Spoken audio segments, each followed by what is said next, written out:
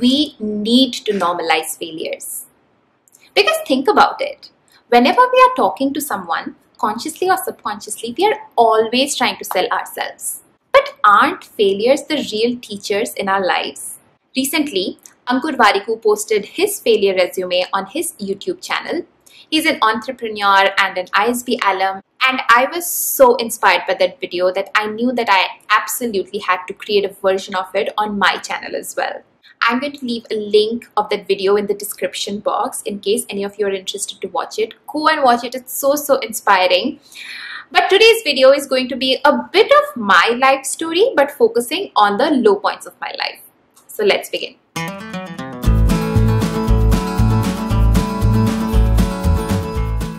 Hi guys, welcome to Insider Gyaan. My name is Somi. I'm an IIT Delhi and ISB Hyderabad grad, and for the last 8 years I've been working in consulting and banking. And on this channel, through my experiences as well as my network, I try to bring to you some college, job, career related advice so that you can take informed decisions. So if that's something that interests you, please subscribe to the channel. Now, on the surface, it might seem like I have a decently well profile, and honestly, I'm very proud of all my achievements as well. But today's video is not going to be about those things. It is going to be about all the low points, all the failures that I've faced to even reach each of those smaller milestones. The story dates back to this small town in West Bengal. It's called Durgapur. That's where I studied for the first 5 to 7 years of my life. I was an average student, nothing really stood out. But when I was in 5th standard, that is when my father took up a job in the PSU, and he got posted in a really remote location in Madhya Pradesh. The name of the place is called Guna, and I'm sure a lot of you might not even have heard of it. There was a small school in the township where I took admission. As soon as I took admission, all of a sudden, I felt like a big fish in a small pond. Which meant that whatever I took up, I pretty much excelled at it, be it studies or extracurricular activities, because I've always been a very creatively driven person. Music, dance, debating. So 5th to 10th standard, sort of doing well at everything had become a habit. And then the first milestone was 10th standard के board examinations. So since I was a good student, ये सोचना काफी obvious था कि 90% से ऊपर number तो आने ही वाले हैं. And it was not even very unrealistic given how I was performing in school those days. But results and I had an 87%. And it's such a small thing today when I look back at it, but at that point of time, I felt like the whole world, my dream world, had crashed around me. I still remember summer vacations chal rahe the, and I dug my face in a pillow and cried for 3 days straight. Did not feel like eating anything, slept quite a lot, did not feel like getting up from the bed at all. And when I went back to school after the summer vacations, I felt so guilty that I couldn't see my teachers eye to eye. I felt like I had let them down, and how. Now, as a person who had been fed the information that 10th or 12th mein acha kar liya, to life set hai. You know, this felt like a personal failure. I was so young, but still it felt like I did not have a future, because at that age, you don't even know what's coming up. And honestly, I was in a very small town. Internet भी इतना ज़्यादा नहीं था उन दिनों में, so it's not like I had a lot of exposure कि ये कर सकते हैं, वो कर सकते हैं. Anyway, life always moves on.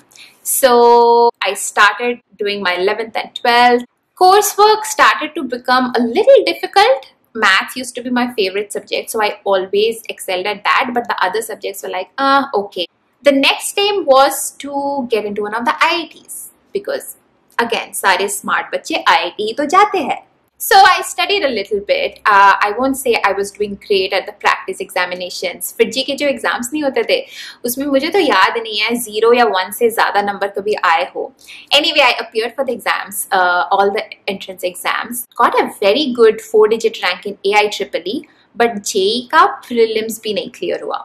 Now, honestly, isolation mein, I did not take it as a big failure, because I was very clear in my head that 11th or 12th, I need to experience the school life fully. Like I said, I was very creatively driven, so I wanted to do all the creative stuff that, because इसके बाद तो पता नहीं कभी वो सब होने वाला था कि नहीं. But you know what happens when you get a good rank somewhere else?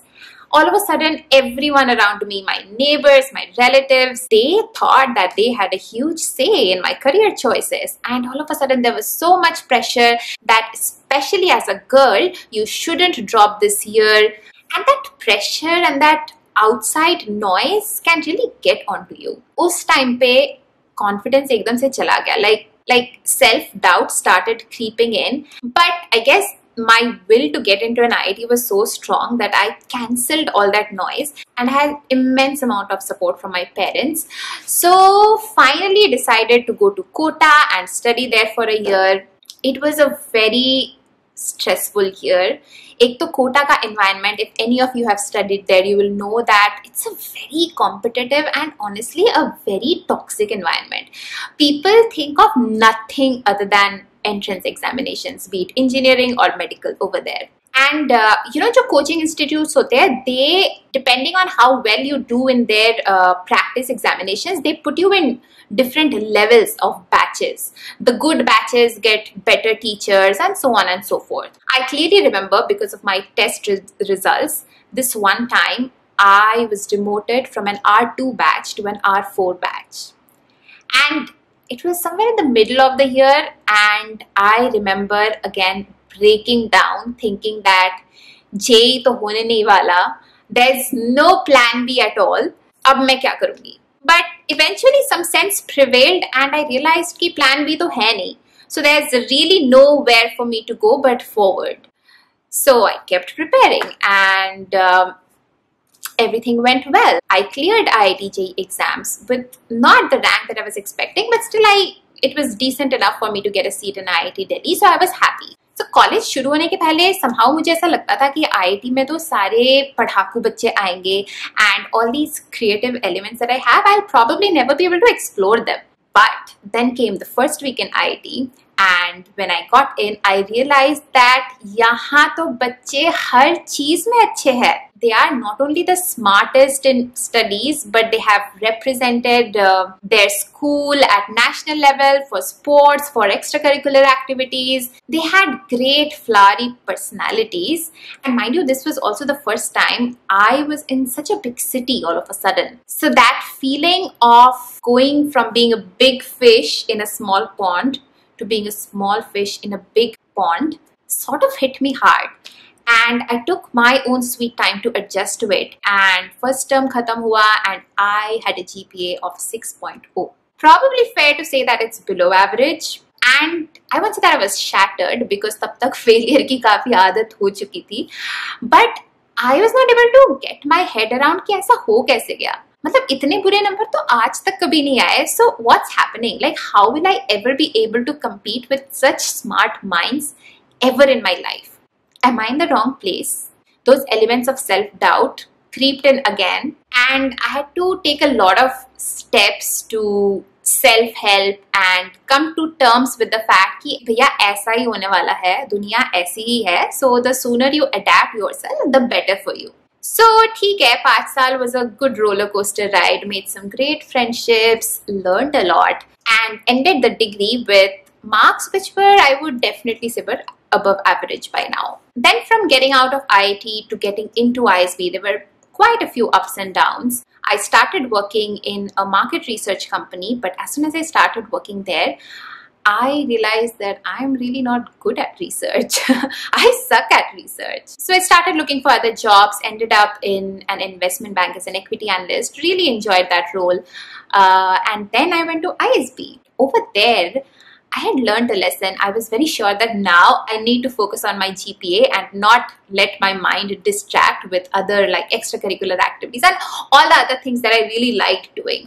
And looking back, I definitely think that because I was chasing GPA so much, there were a lot of life and learning aspects at ISB which I missed out on. And if I had a chance to go back, then I would definitely focus on those things rather than just trying to get a better GPA. Very, very soon the placement season came because ISB is a 1-year degree and time just passes by. Placements ke time, it's funny that I have been in management consulting for the last 6 years, but I did not want to do management consulting. I want to do a general management or a leadership program kind of a role in one of the industries. But a lot of those companies did not shortlist me. Some of them who had shortlisted me did not find me good enough on day one. And honestly, I did not have enough courage in me that time to sort of leave a day one placement and wait for day two. So I took up that management consulting job that I was offered. I started working as a management consultant. I traveled quite a bit and I honestly started liking whatever I was doing. It was great exposure. I was working with the top CXO level people in companies. It was a great learning experience overall. But then after my first project happened, I got a really bad rating. Not because I had done bad in that specific project. Everyone really appreciated my analytical skills and those kind of things. But the feedback that I was given was I really did not take any additional effort to be visible in front of the leadership so that they knew me. And as someone who was coming from an investment banking background, I couldn't process that. Because I was like, kaam acha kiya, but rating achhi nahi hai because I did not network with people. Is that life? Is that how consulting is? Am I a good fit for this role at all? But you know what? I took it in a positive way. In all my next projects, despite being an introvert, I pushed myself out of my comfort zone, tried to be more visible with the leadership, tried to talk to more and more people in the company. And that has been a big learning because after getting this bad feedback is when I realized that you need people around you to mentor you, to guide you, to push you in the right direction. And most importantly, you need to learn from their trajectories as well. So that in the next few years has definitely helped me a lot. Next, I moved to Hong Kong. Things went smoothly in Hong Kong. I had a good 2-year stint, did good projects, got some good visibility. And then I moved to Singapore. It has been about 4 or 5 months that I've been in Singapore now, and the last 2 months has been very stressful because in Hong Kong I was at a stage where I wanted to move out of a consulting role to the industry, something that I wanted to do back in ISB, but 6 years too late, it's fine. So without thinking anything much, I had quit my job. I served the notice period and I came here, and then COVID happened. So of course the job situation has been terrible during COVID. When you are joining at a senior position, the expectations from you are also very high. So they look for specifically those kind of things which you have done in the past. And being a consultant, I was pretty much a generalist. Anyway, I went through a lot of interviews. I've been rejected like 1 or 2 times at very late stage interviews as well. So yeah, the last 2 months has been very stressful mentally. But anyway, I think by the time this video releases, I would already have joined my new job. So hopefully everything's going to go well there. Who knows? We'll see. And I'm sure I have so many more failures, big or small, to see in the next few years as well, because that's life. And I just want to end this video by saying 2 things. One is your failures are your failures.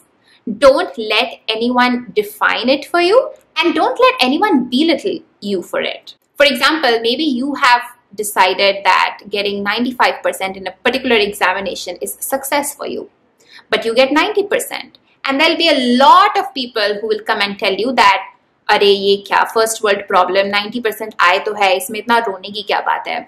I don't know about you, but these kind of statements make me feel like people don't believe in me enough. People are sort of asking me to settle for less, and it makes me feel very bad. So don't let that impact you. People will say what they have to say. Own your failures, crib and cry out a little bit, but very, very soon start analyzing what went wrong. Were your expectations unrealistic, or maybe something that you did was not okay? And then just work on yourself to do better next time. That's how you progress. Secondly, do not shy away from talking about your failures to people, because failures are normal, and you don't know with your failure story how many people you might end up inspiring to work on themselves and not think of failure as the end of life. Okay, काफी ज़्यादा ज्ञान हो गया इस video में. I'm going to stop here, but I really hope at least some of you found it useful or took away some inspiration from it, because that was the idea. If you like this video, like कर देना, subscribe कर देना and bell button भी please दबा देना. And I'm going to see you in the next video super soon. Till then, bye.